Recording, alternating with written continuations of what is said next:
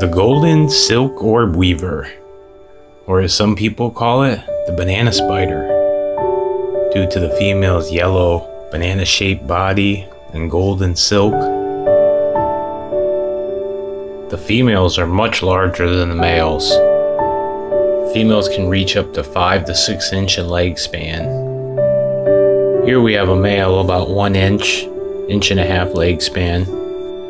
They build huge, strong webs.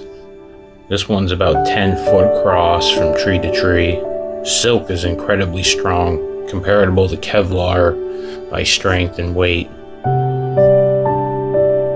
You can see where they get their name from with the golden silk here.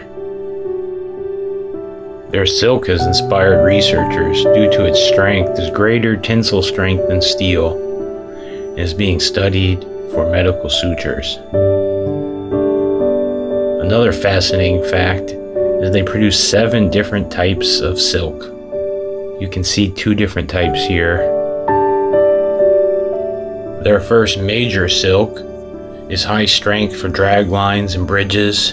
The second is used for scaffolding. Third is used like a cement. The fourth is used for wrapping prey. The fifth is a hard shell for egg cases. And the last are sticky and used for catching prey. Their diet consists of a variety of insects and sometimes small birds and bats.